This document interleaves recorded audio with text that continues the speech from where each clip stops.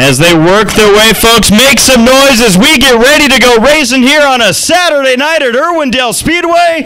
Watching for the green, it's in the air, and we're racing late models into turn number 1.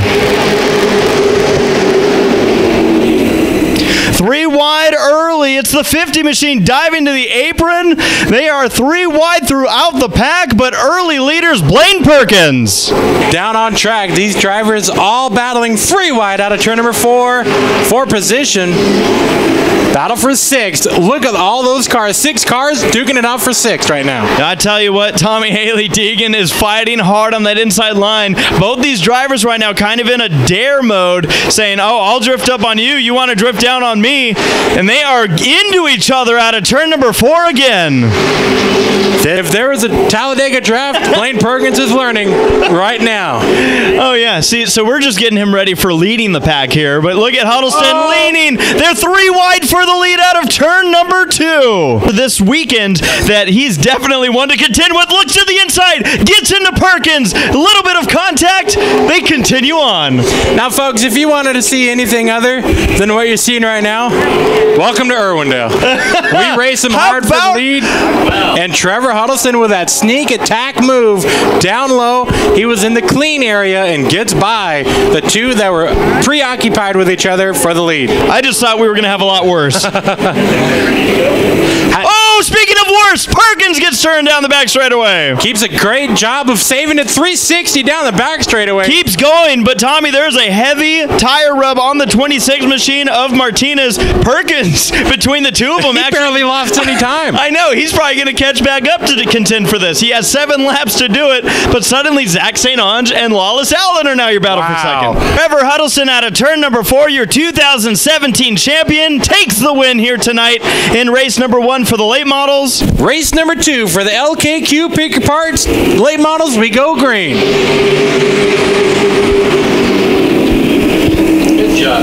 They are lined up, and look at this. St. Onge actually off the pace in that 9 machine, Tommy. Looks like something's amiss on that car. Into turn number 2. They are tight, but they are clean. Unbelievable amount of work these drivers are doing.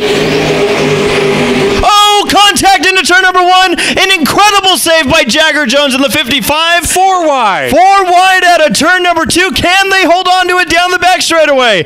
These are the moments that make or break championships, and they are all pulling it off right now. I do not know how. There it is, contact, and we have a big problem down the front straightaway. It's Perkins, who might actually have gotten away with that one. Goodness, incredible starts. I wish we would go yellow every 3rd lap because this is incredible racing on these starts. Oh, man, is it tight. St. Onge, once again, that 9 machine off the pace. Trevor Huddleston's moved in on this, but Woodside's like, you know what? Trouble! And another stack up into the corner. 2 cars, 3 cars. Make it 4 cars involved in that wreck, as it's Joanitis and Helgeson who make hard contact with the wall. And Woodside with the momentum out of turn 2. Yeah, he's going to have to work for it hard here, though. Right behind them, Charteau almost has contact with Jones. They hold on to it. Huddleston dives it hard into the turn. He may be able to clear Woodside this time by, and he will. New leader, Trevor Huddleston in the 50 machine. From 10th place to 1st. Number 1. Woodside really holding it. Oh, trouble! 1 car gets turned. It's Gardner, and a hard hit for the 26 machine of Martinez. Back race to the start line. And contact. Yeah. With your top 2 drivers, Woodside gets into the side of Huddleston. Definitely think they met in the middle there. Now they know each other very well and where they stand, battling for the lead up front.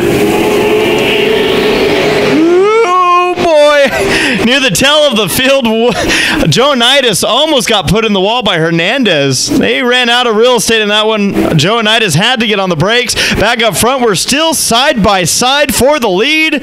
Woodside to the inside. Oh, how fun it is to say that. Side by side by side, 3 rows deep of side by side racing, and up front, Woodside with a nose ahead of Huddleston. And he clear. Look at Charteau and Jagger Jones battling hard. Lawless Allen to the inside, but still side by side for the top spot here as we go halfway in this second late model race. But out of turn number 4, driver that had no issues tonight. Win number 2 for Trevor Huddleston out of 2.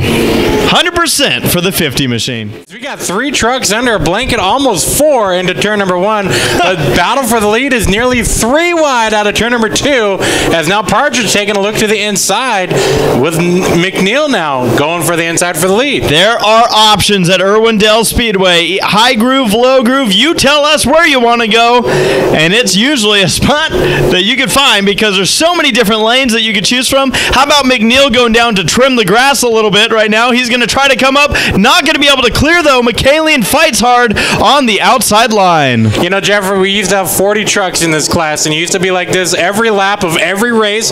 We might be down on trucks, but we've got the competitive nature of these drivers continuing it on. 3 wide for the lead up front. Oh, boy. They are. This is truck racing at Irwindale Speedway, ladies and gentlemen. 3 wide action. McKalian on the outside. McNeil still trying to squeeze there in the middle, and he still was able to maintain. The meat and the sandwich man almost became a patty melt there. He was slammed shut there in the center. Still duking it out of turn number 2 with Partridge down low in the number 6 truck. McKalian up high. Oh, man, they're almost into each other. They're holding on to these trucks. Fans, I know you got cell phones, and I know they have cameras on them. Bring them out and take video and picture of this and spread it all over social media, because this is what you all came to see. At least that's why I'm here. As you see the battle for second raging on between our top 2 qualifiers. McNeil on the outside, Partridge on the inside. These 2 drivers continuing to duke it out. Lap number 13 is on the board. And Tommy McKalian, again, I'm impressed with this new tire. He expected to struggle a lot more tonight. He is making it happen here. That number 40 truck, one of the fast ones on the track. In fact, he owns the fastest lap of the race so far, as we are still duking it out up front with 21 laps to go. A swap and near contact between McNeil and Partridge. That's how good these drivers are. They're able to drive within inches of each other and continue to do stuff like this. Ladies and gentlemen, make some noise for these drivers as they come by, continuing to race their butts off.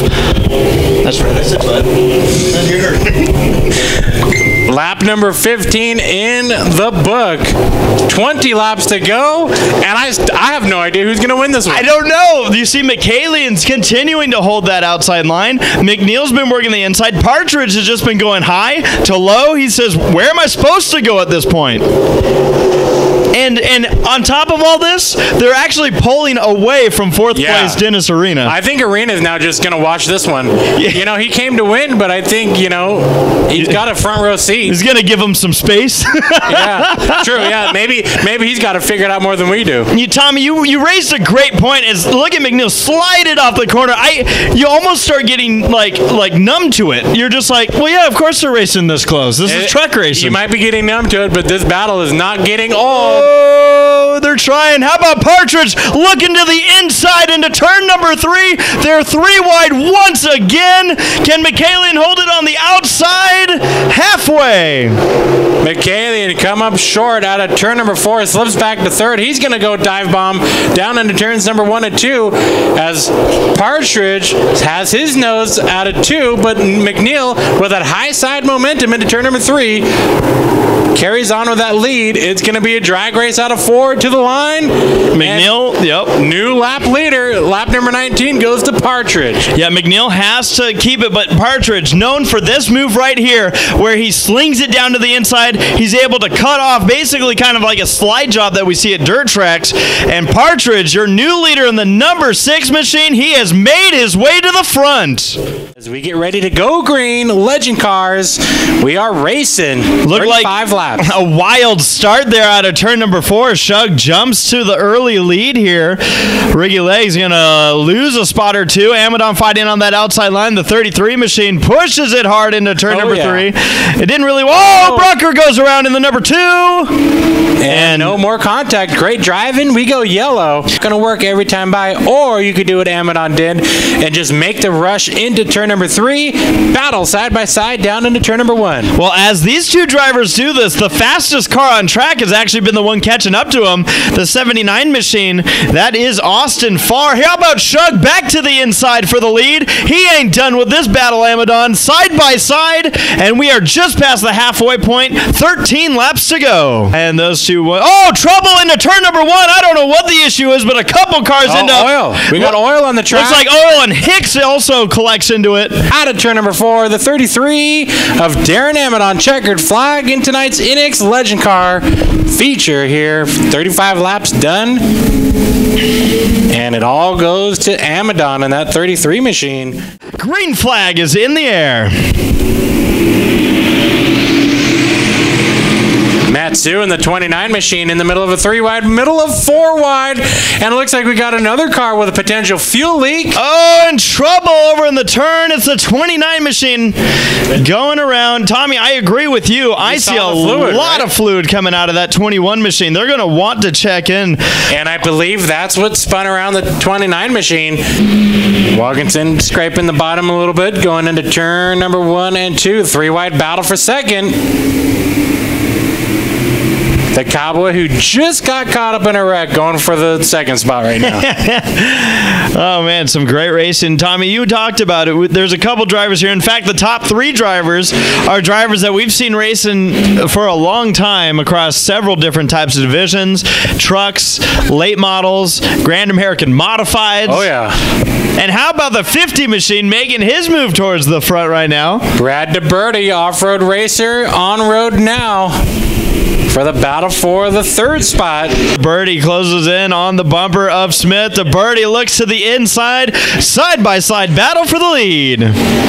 Kenny Smith closing the door. He's pinching him down, trying to take that line away from DeBerti, but out of turn 2.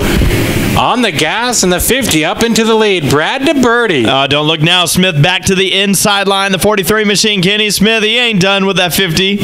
In fact, Smith just right up to the door. Not able to hold it there, but DeBerti right now looking really good after starting at the rear.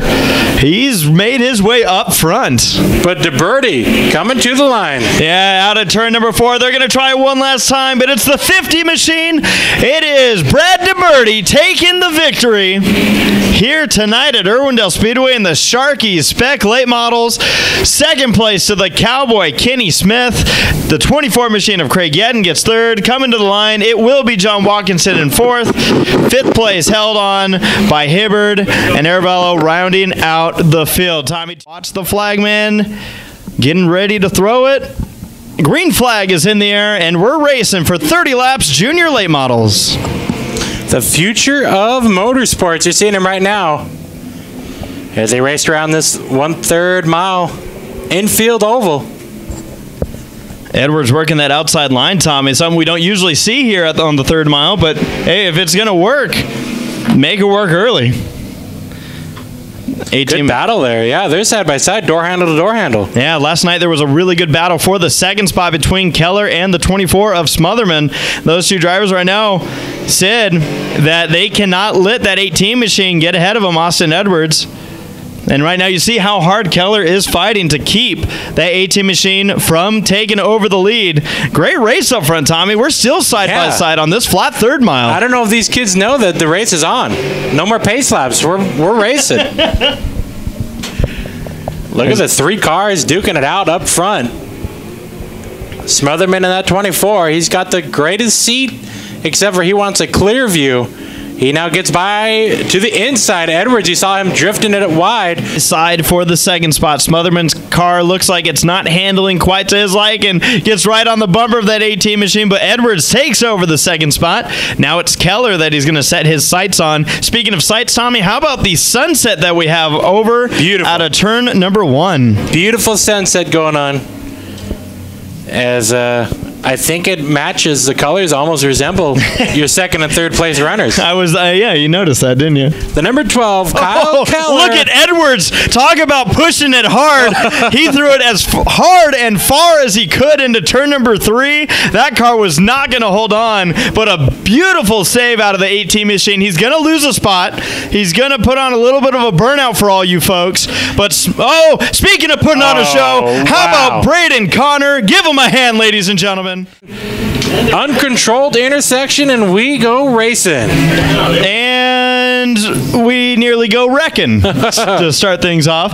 Tommy, you and I have had experience running these cars 3 wide in this type of racing, figure 8 racing, and this is actually the calmest part of the race because you know there's no one coming from the other side of the track. Yeah, this is a full-on sprint mode until you get to about half-track distance. That's when you got to worry about that intersection, but you know, we got a bunch of fast cars. Hopefully we do get some sort of an intersection crossover action. Argo's really looking in contact with your leader, Paperny, but a great save by the 89. And that'll allow Argo to get by on the inside, driver's left, as Paperny now will be in the good spot going into this right-hander.